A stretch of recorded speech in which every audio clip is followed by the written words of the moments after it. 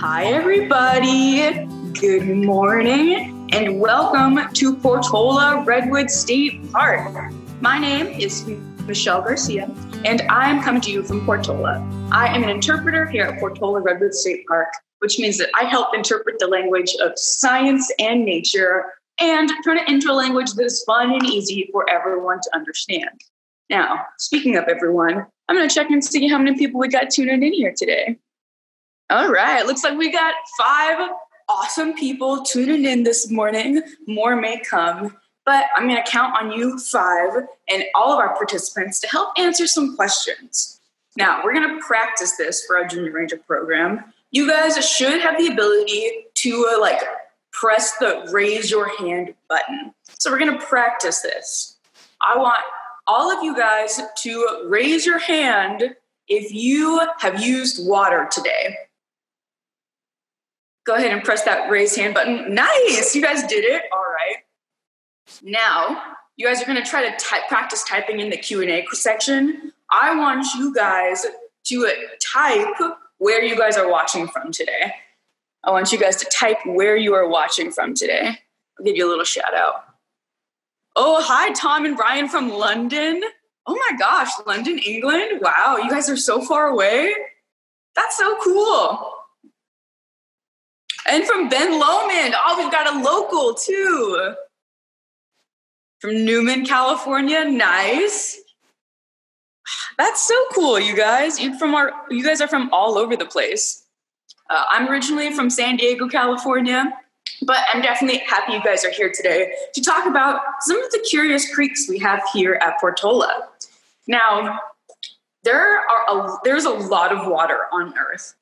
There is, in fact, roughly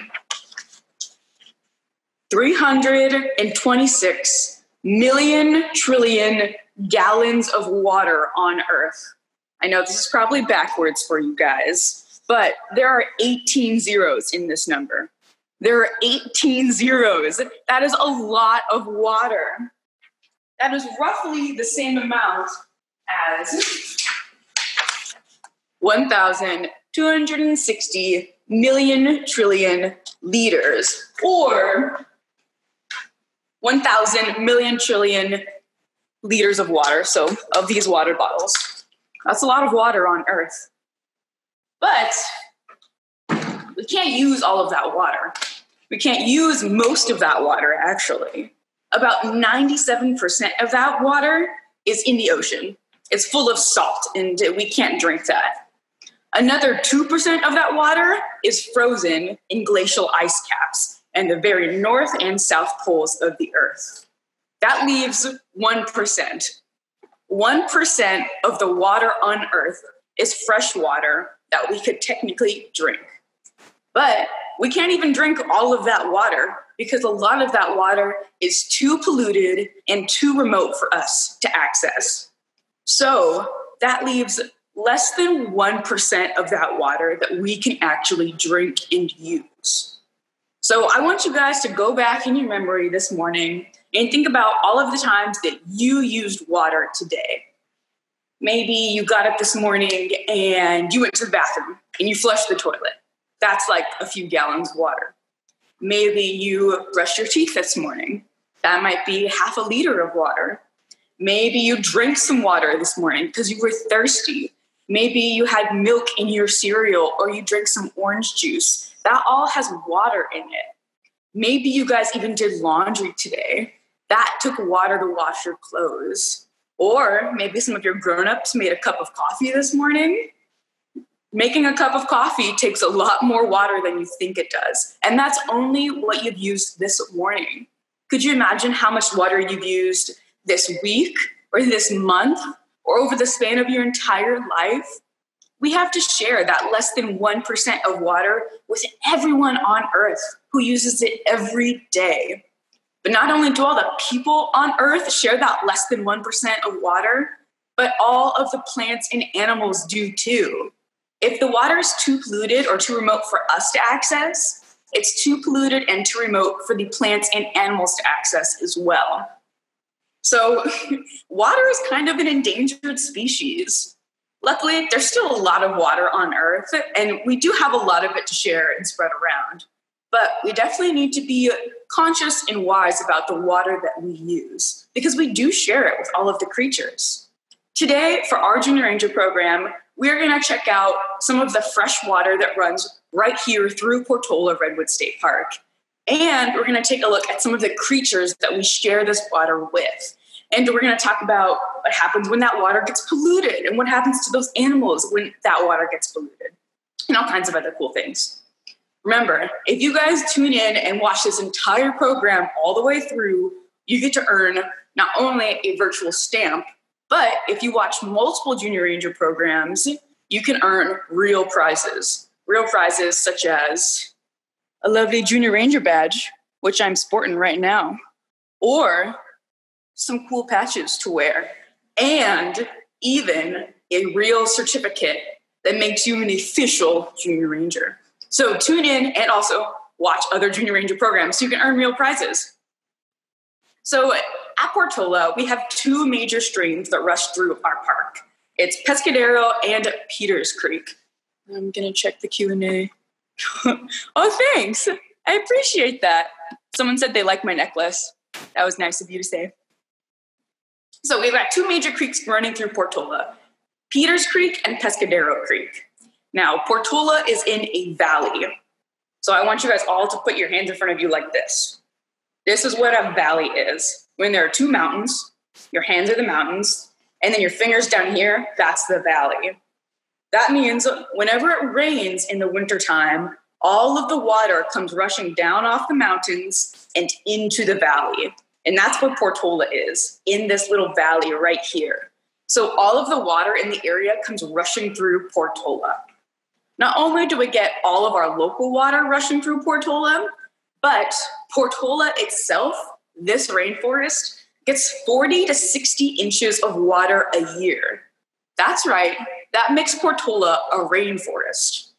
Portola is a temperate rainforest that gets a ton of water a year, which means that our little creeks that are here in the summer are rushing rivers in the wintertime, which are full of all kinds of creatures that depend on this water.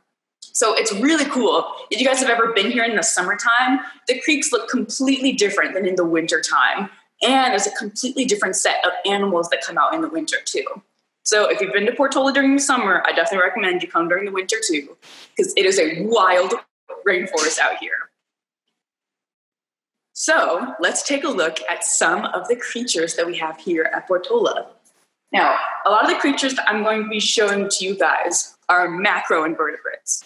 Everyone say macroinvertebrates. Nice. I heard you guys all the way from here at Portola. Nice. And to tell us more about what a macroinvertebrate is, I'm going to enlist a friend of mine. My friend, the banana slug. Now, banana slugs are actually a type of macroinvertebrate. Everyone say, hi, banana slug. Look, he's kind of coming out and saying hi to you guys. There he is. Hi, buddy. You're doing so good. Now, a macroinvertebrate is a type of creature that is visible to the eye, so it's big. Macro means big.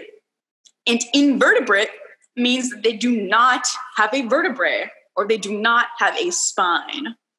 And as you guys can probably see, this banana slug is really squishy and does not have any kind of spine. I got a big one. See, macro, big, visible to the eye, and invertebrate, no spine. So a lot of the animals that we're going to be looking at today are macroinvertebrates. They're visible to the eye and they don't have a spine. Some of them are really big and squishy, like the banana slug, while others have other means of protecting themselves. Like they might have a shell on top of them instead of a spine, or like lots of hard coverings all over their body, or they live in a cocoon to help keep them safe. Now, for those of you who have ever held a banana slug, you know that it's kind of weird, but it's actually a lot of fun. Whenever you handle a banana slug or any kind of macroinvertebrate, they're really sensitive to chemicals and pollution in the water. So you always want to make sure that you've just recently washed your hands like I have. And specifically when touching banana slugs, you only want to touch the bottom of the banana slug because that's its thickest, strongest part. When you touch its outside yellow skin, that's where it's really sensitive. But the bottom of the banana slug is really, really strong. So see, I'm only touching the bottom of it, not touching any of the yellow part. All right, everyone say thanks, banana slug, for helping us learn about macroinvertebrates. You did a great job. Everyone say bye, banana slug.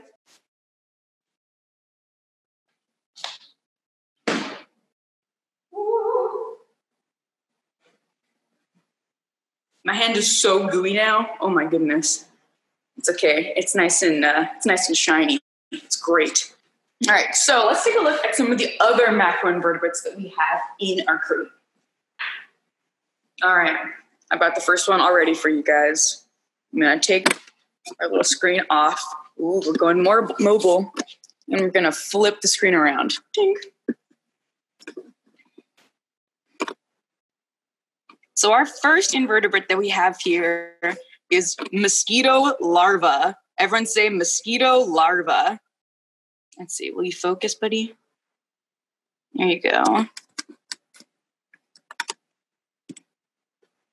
So mosquito larvae, they're like baby mosquitoes. And that's what we have right in here, kind of hanging around. That's mosquito larva. Now, if you guys have ever been to Portola, you know the mosquitoes are not fun. They'll kind of bite you and eat you. This is definitely my least favorite macroinvertebrate that we have hanging out today.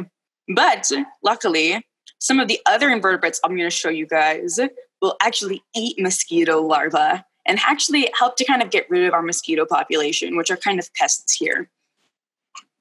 So once again, these are little baby mosquitoes, like little mosquito larvae. One day they'll grow up and hatch and turn into real live big mosquitoes.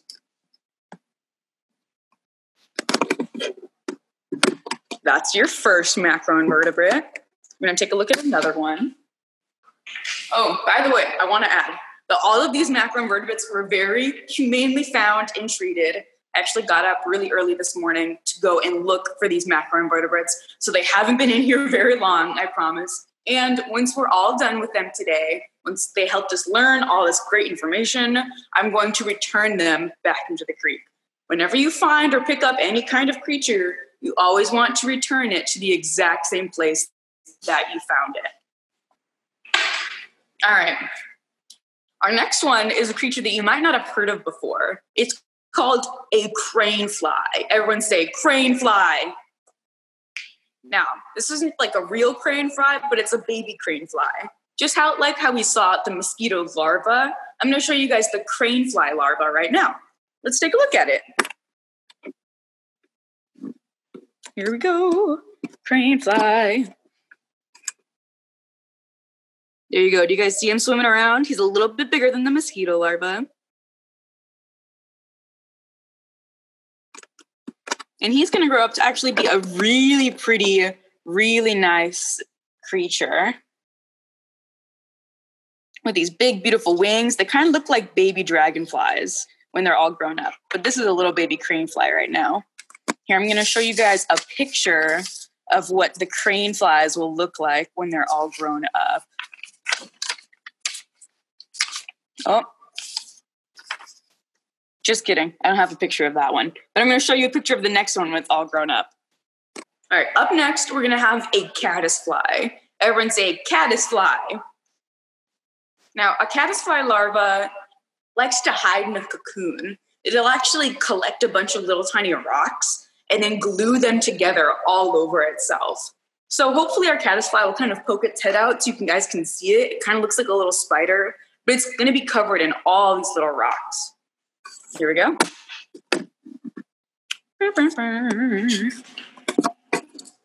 All right. Here is our caddisfly. Those are the rocks that I was telling you guys about. And let's see if maybe he'll come out to show us what he really looks like. Come on, buddy. You just want to see what you look like, okay? Oh. There he is. Do you guys see his little legs coming out?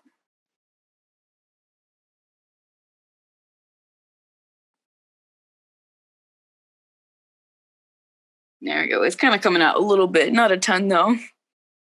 And that's okay. He's kind of shy. Now I'm going to show you guys a picture. This is kind of an example of some of the caddisfly casings and the rocks they hide themselves in. And this is what it looks like when they're all grown up. They've got these big, long antennas and these big, long wings to help them fly around.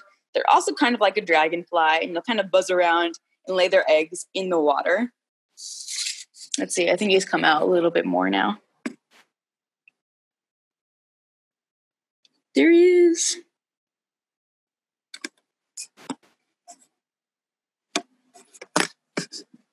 Nicely done. Our caddisfly is feeling a little shy. That's okay. Our macro invertebrates only get bigger from here.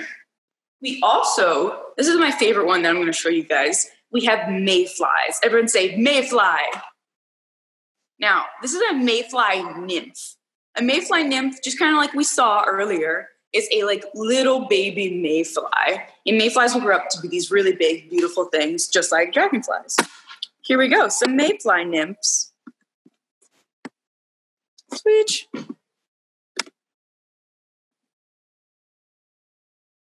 All right, do you guys see those little critters with the 3 long tails and the 6 legs? That is a mayfly, or a mayfly nymph. These guys are really cool because they actually have exterior gills. Oh, hi, buddy. I know you're moving a lot. If you guys can see these little lines coming off the ends of their body, those are their exterior gills. That's how they breathe. And they have these big eyes at the top of their head and these 3 really distinctive tails. One of them doesn't have its tails, which is really sad. But I stole it from a little critter that was trying to eat it, so I think I saved its life, I hope. Here's a bigger picture of what mayflies look like. Mayfly nymph. And this is what the adult mayflies look like. I think they look a little weird and creepy, but that is okay.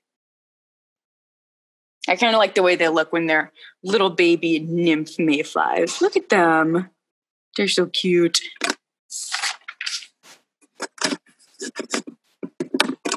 Dink. You guys got a nice view of our visitor center. And we're back. All right, now the next 2 critters I'm going to show you guys are kind of bigger.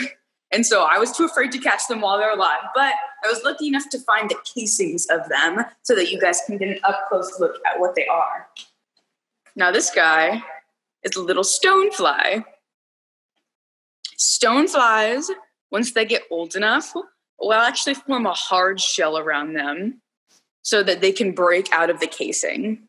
Stonefly nymphs, just like we saw a mayfly nymph, this is a stonefly nymph, have these 2 long tails at the end. This guy's tails are kind of cut off. There we go, that's what he looks like. And they'll make these little casings around themselves.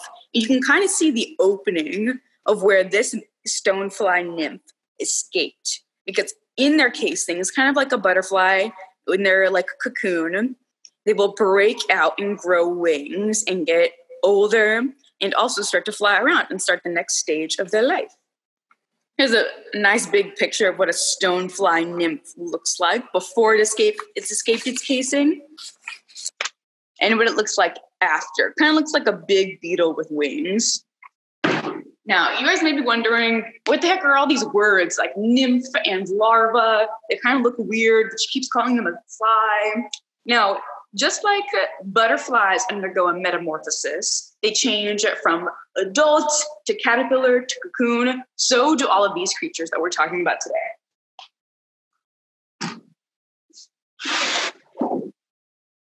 And I've got some pictures to tell you guys about it.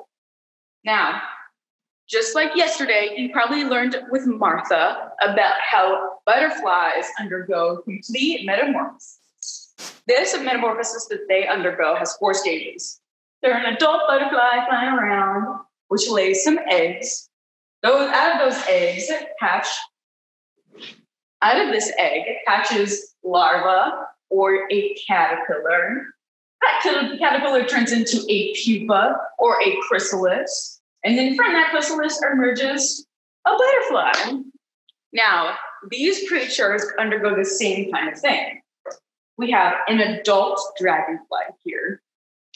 That adult dragonfly lays little eggs. And out of that egg hatches a nymph. Everyone say nymph.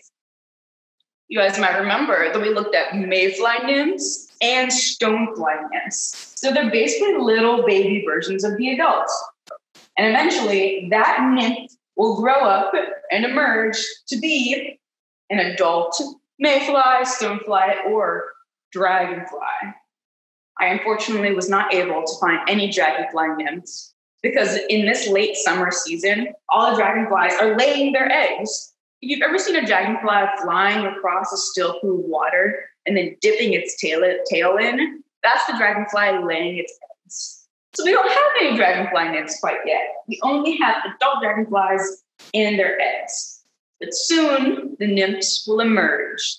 And dragonfly nymphs love to eat mosquito larvae.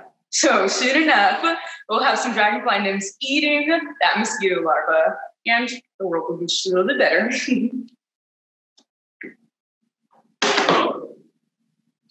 Now, we don't just have macroinvertebrates here in our creeks. We have a lot of other creatures. I kind of like checking out the macroinvertebrates because they're easy to find. At any time, you can go to basically any creek and pick up a rock and find a macroinvertebrate kind of crawling around on the rock. They're just like little bugs that hang out in our creek. But we have some larger organisms that hang out in our creek as well. We also have crawdads. Now, this guy is not alive. I did not kill him, I promise. But I did find him a couple of days ago on the creek. He was not doing well when I found him. And as I passed by him a second time, he was not moving at all. So I decided to use him for our program that we had going. Now, the crawdads, we have a lot of crawdads in our creek, and they can get big. I've seen them get to be about 6 or 8 inches long. So this is kind of a smaller one. As you see, they've got these big claws for defending themselves. They're very territorial. And they've got this little mouth right in here. And these little claws that they can eat. Ooh.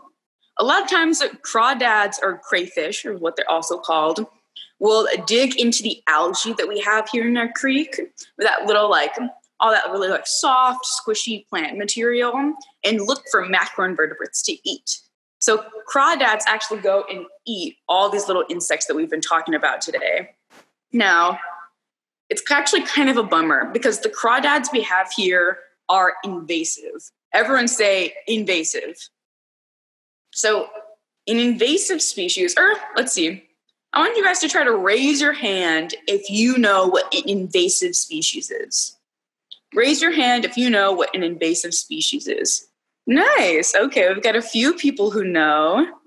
All right. If you don't know what an invasive species is, an invasive species is a species that is not from the area and will take control of an area. So if you've ever been to the creeks here at Portola, you know that we have a ton of crawdads. They are everywhere in our creeks, and that's not natural. The reason we have so many is because they have come and they've taken over this ecosystem and become one of our top predators, which is really sad because that puts all of our macroinvertebrates and other animals that use our creek at risk. They can also put the people that hang out in our creeks at risk because they have these big claws that will pinch fingers and toes. We've never had a major injury due to crawdad, but I'm sure it's coming because we have a lot of people that hang out in our creeks, and we also have a lot of crawdads. There are some native or some natural species of crawdad, but they are few and far between, and none of them are supposed to be here at Portola. So the fact that we have so many crawdads here is not a good sign, which is really sad because they're kind of cute and really cool to look at, but they're not good for our creeks here, which is really a bummer. Which is why I thought grabbing this guy from the creek wouldn't be too bad. But he's so cool. So if you guys ever come here to Portola, you guys can try to catch your own crawdad. and no one will give you a hard time about it because you're actually making the park a little bit better if you try to catch some crawdads.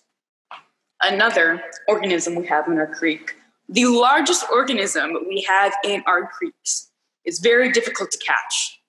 They are only seasonal. They often come up the creek from the ocean in the wintertime and lay their eggs in the spring. And so right now in the summer, we have a bunch of little baby ones swimming around. But I was able to find us a big one. This is trout. Now, this isn't a real trout. This is my friend Buddy the trout. And he helps me with a lot of different programs we do here at Portola.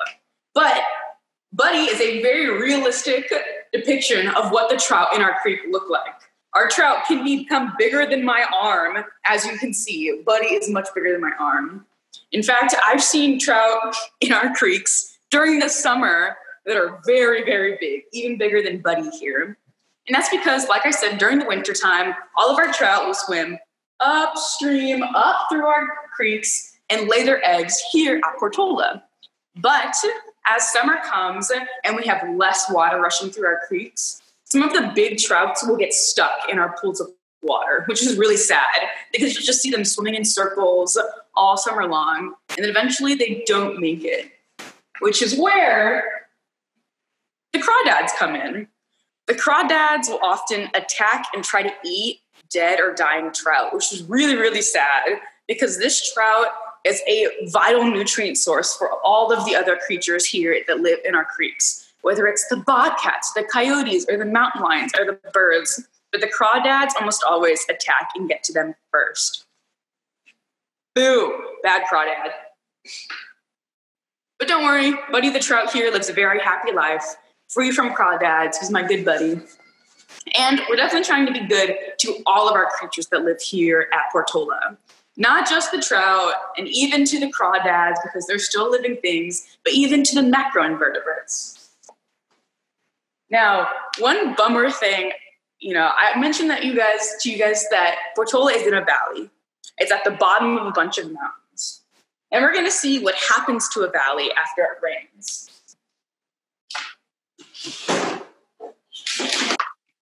Now, here I've got a piece of paper, or what seems to be a piece of paper. But this is actually going to be a mountain range. I'm going to show you how I'm going to turn this piece of paper into a mountain range. You're just going to crumple it up like this.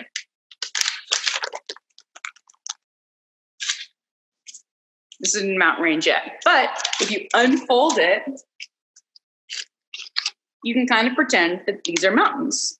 You see this mountain peak right here, and there's a mountain peak right here, and some more right here. And at the bottom of those mountains, you have a valley, just like I showed you guys earlier.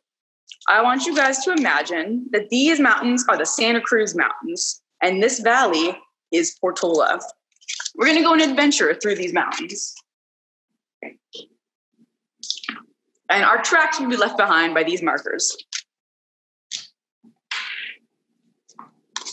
So, say we go on a drive along the mountains above Portola. But as we drive, we start to leak oil. So these marks are oil. As we drive, we start to leak oil. And then we get kind of hungry and we stop to get food. And then once we eat those food, we throw the trash out the window. Just throw the trash out the window. And then as we keep driving, we keep throwing trash out the window, keep leaking oil. Maybe someone needs to go to the bathroom. And so we stop and we go to the bathroom on the side of the road. All kinds of good stuff. And look at this mess that we made on these mountains. That's crazy. But that's okay because Portola's way down here. How is this mess we made up at the mountaintops going to affect Portola? Well, I'll show you guys. Because we may be driving along these mountains during the summertime, but eventually it's going to rain. And it's going to rain a lot because like I told you guys, we get 60 to 40 inches of rain a year, which means we're a rainforest. So we get a lot of rain. Do you guys see what's happening to all that pollution we left behind? It's going down and into Portola, and it's just collecting there, and it's sitting there. Because all of the rain will wash all of that pollution out of the mountains and into the valleys like we have here at Portola. I want you guys to raise your hand and tell me if you think all of that pollution that runs from the mountaintops and down into Portola when it rains has no effect on the animals that live in the creeks. Raise your hand if you think that all that pollution running into Portola has no effect on the animals in our creeks. All right. Now I want you guys to raise your hand if you think that the pollution that runs into Portola does have an effect on the animals in our creeks. Yep, you guys are right. I'm going to raise my hands too. That pollution is not good for the animals here in our creeks. Because actually a lot of the animals that live in our creek are very, very sensitive to pollution. These animals cannot exist if there are pollution in it. Animals like mayflies, stoneflies, caddisflies, and a lot of other organisms cannot tolerate pollution.